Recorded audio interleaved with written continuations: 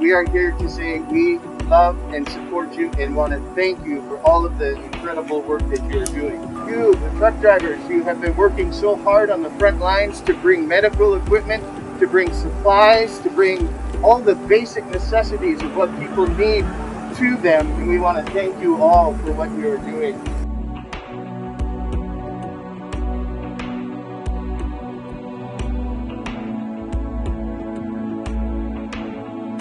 God said, when they treated us harshly and afflicted us by imposing hard labor on us, we cried to the Lord, the God of our ancestors. The Lord heard our voice and saw our affliction, our toil, and our oppression. The Lord brought us out with a mighty hand and an outstretched arms, with terrifying, awesome displays of power and with signs and wonders. God brought us into this new place and gave us this land.